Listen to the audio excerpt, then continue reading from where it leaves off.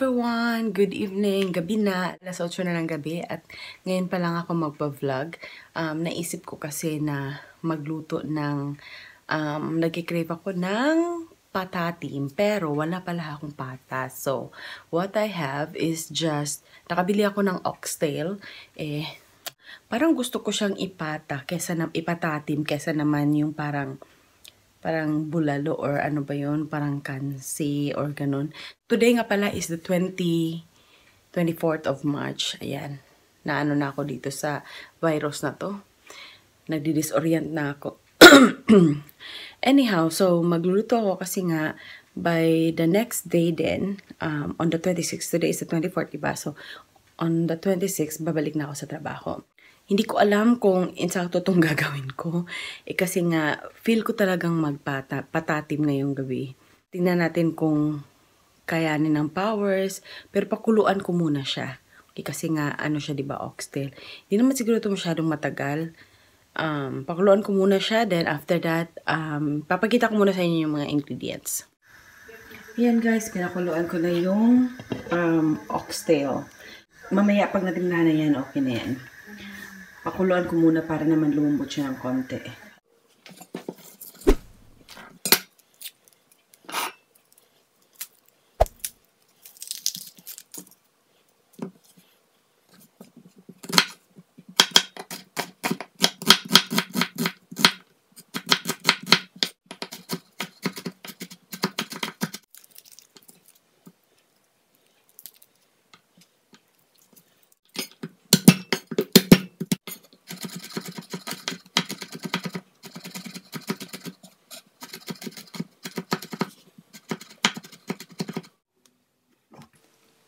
Ayan guys, dito, at this point, malambot na yung oxtail.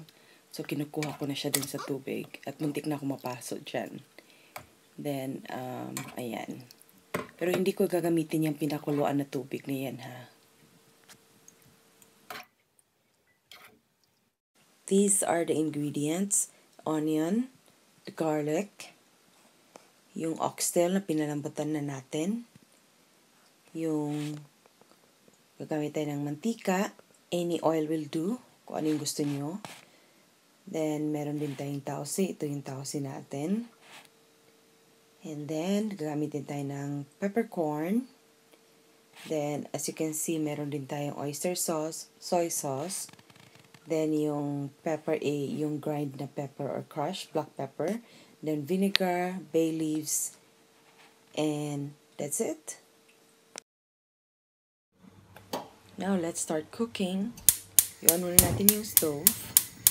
Ano lang siya, medium-high lang. Maglagay lang tayo ng konting mantika sa lutuan natin. Antayin lang natin siyang uminit. Then, ilagay na din natin yung sibuyas.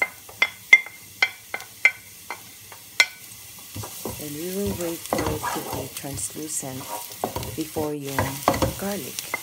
Okay, sinunod ko na rin dito yung garlic. Then, mix ko na sila together. Then, ilagay ko na agad-agad yung pinalambot natin na oxtail. Isusute ko lang yan sila, parang gigisa ba.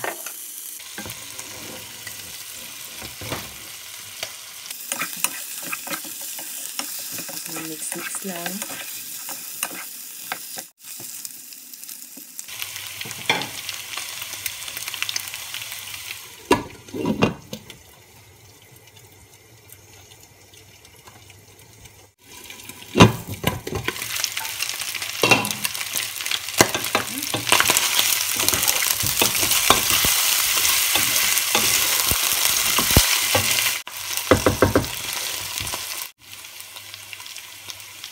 Then here, ilalagay natin yung vinegar. Konti lang muna. Then yung soy sauce. Huwag masyadong damihan kasi nga meron pa tayong tausi.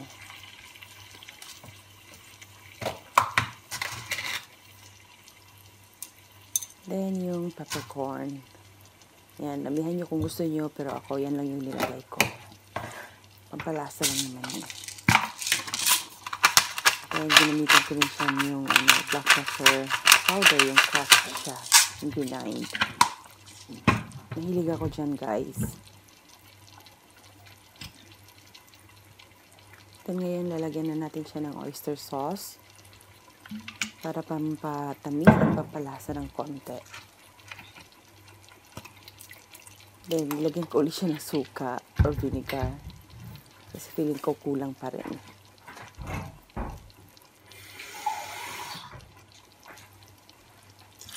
Lagyan natin ng konting tubig para mas sabaw ng konti. Mag-a-absorb lang naman yun siya mamaya. So, huwag kayong mag-alala. Tapos mix mo lang. Dapat ma-incorporate lahat yun with the sauce. Yung lahat ng lagyan mo, makod siya. Yung every oxtail. Yung takip ulit ng takip. Nahiyaan mo siyang pakuluan.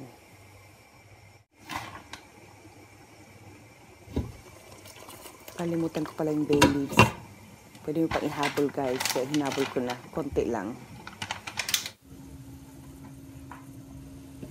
Dito, na-incorporate na yan ng mabuti. Then, I think it's time for us to put in the tausi. Yan. Yung isang lata nito yung gagamitin ko. Mind nyo nga pala, hindi ko nilagyan ng asin kasi nga maalat na to. So, tingnan natin mamaya kung maalat na siya o kulang pa. Then, it depends on you guys kung gusto nyo kumain o hindi na. Then, takpan ulit para mag-incorporate siya. Nilagay ko lang yung konting na natira kasi sa lata. Lagyan ko siya ng konting tubig.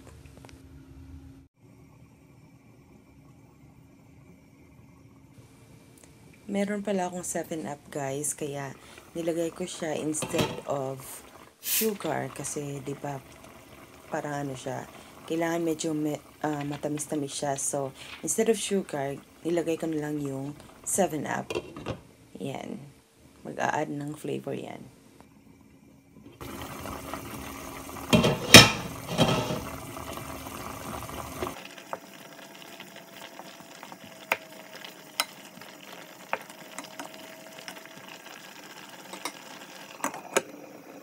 Ayan, luto na ang ating oxtail in tausi sauce. 48 hours later. So, ito lang yung kanin ko. Ano ba to? Sona something. Masuri.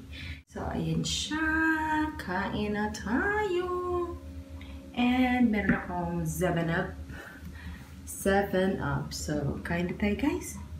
So, magpupintuan tayo habang kumakain ako, ha. Kauwi ka lang, guys, galing duty. Nagluto ako nito nung isang gabi pa. Pangbaon ko lang talaga ito. Hindi ko rin siya nabaon pala kasi ang laki naman. Anyhow, o diba, dahil sa COVID na yan, may nakalagay na parang advisory. Parang nananawagan sila sa lahat ng mga taga-UK na lumabas daw ng bahay by 8 o'clock tonight. Today is the 26th already. So, lumabas daw ng bahay at exactly 8, magpapalakpak daw kasi parang ginawa din nila yun sa Italy ba. So, kararating ko lang, napaaga yung uwi ko and kakuha ko ng bus na 7:45 ata yun. Oo, so, umabot ako dito sa bahay siguro kasi maglalakad pa ako from the bus stop. So, naglakad ako, siguro nakarating ako ng bahay ng mga 7:59. Tapos natagalan ako sa pagbukas ng yung pintuan namin kasi nga madilim, tsaka yung ilaw sa labay, yung poste, hindi siya gumagana. So madilim talaga. Pero nakikita ko na yung mga neighborhood namin na lumalabas ng bahay. Tapos yung mga bintana, ino-open nila, nagpapalight up sila ng bahay na. Mostly kasi ganyang mga oras kasi pag umuwi ako galing work. Tahimik na sa amin. Kanina nakita ko, ano kaya yung ginagawa na? Nakalimutan ko ngayon pala yung magpapalakpakan, parang appreciation nila sa mga NHS workers kasi nga daw nagpapasalamat sila, ganun. So, ayun, naabutan ako ng 8 sa labas. Kaya sabi ko, bakit oo nga pala ngayon pa. Naiyak tuloy ako, guys. Kaya nakuhanan ko siya, i-insert ko yung clip dito. Hey guys, everybody's clapping.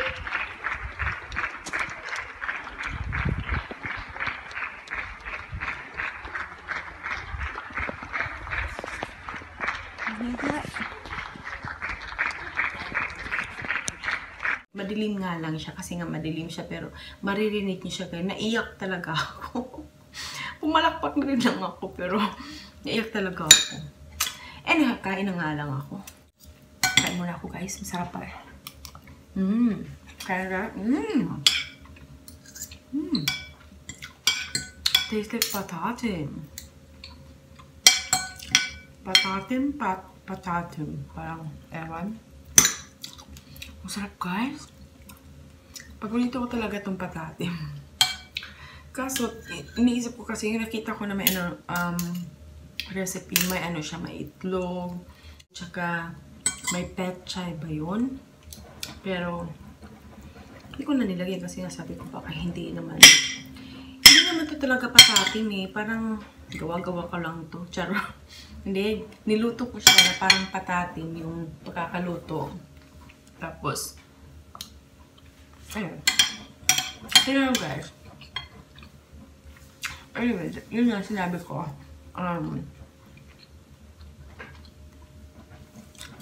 Diba, duty kami. Yung area namin sa ANA, kami kasi yung mga frontliners talaga doon na kami yung unang sumasabak. Kami yung nakakita ng pasyente na ganyan. Pero buti na lang yung hospital namin is prepared sila at updated sila. So every now and then, I think in a day, siguro makakatatlong email sila sa mga staff doon. Naka-lockdown na kami ngayon. Pero yung nagtatrabaho, okay lang. Ang nakakaganda din dito, yun nga, prepared sila. May mga PPE pa rin, kahit papano. Tsaka sinesegregate nila kung sino kailangan magsuot ng ganito, ng ganyan-ganyan. So, ayun. So, naka-lockdown na yung UK. And, ano pa ba yung mga... Pero pwede ka pa namang pumunta, mag-grocery, pero kailangan lang. Yung essentials lang. Tsaka, ang nakaganda din dito, guys.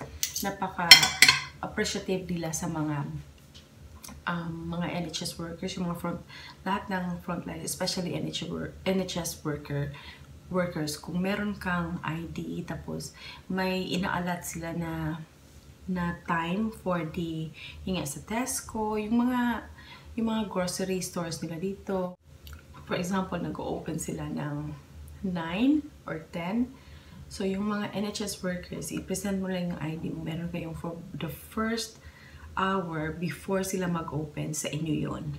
So, ano siya talaga? Parang, tapos the next hour from that, the next hour is yung mga elderly na tsaka yung mga most vulnerable na na mga people.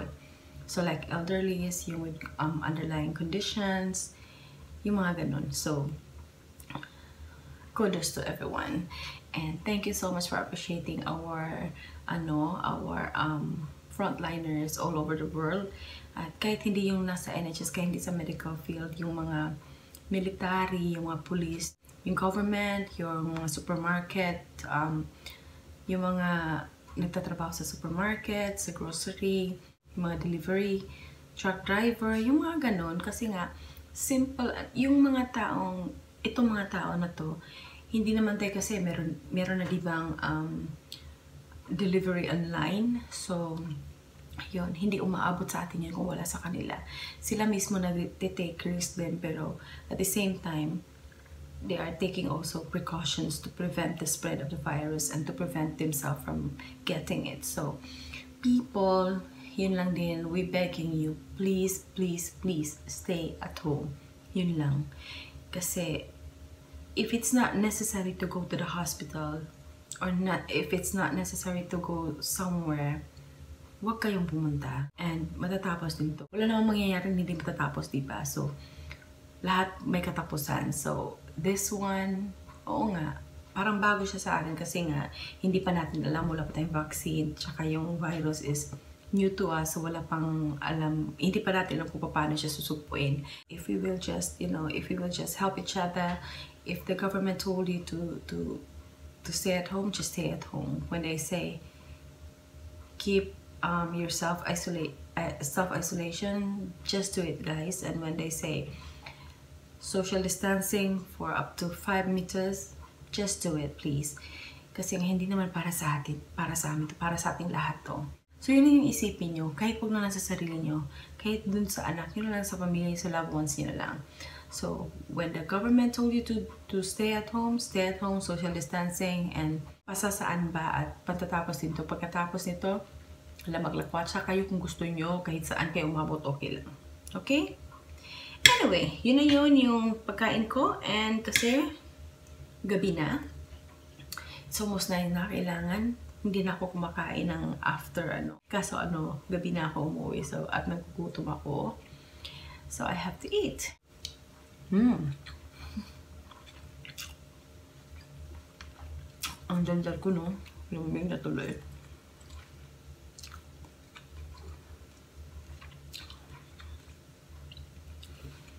I hope you like this video. Give it a try, guys, and thank you for watching, and be safe, everyone. God bless, and stay at home. Don't forget to pray and ask guidance from God. Never stop praying. Give me a thumbs up if you like this video, and subscribe if you haven't already, and I will see you in my next vlog. Babush! Mwah!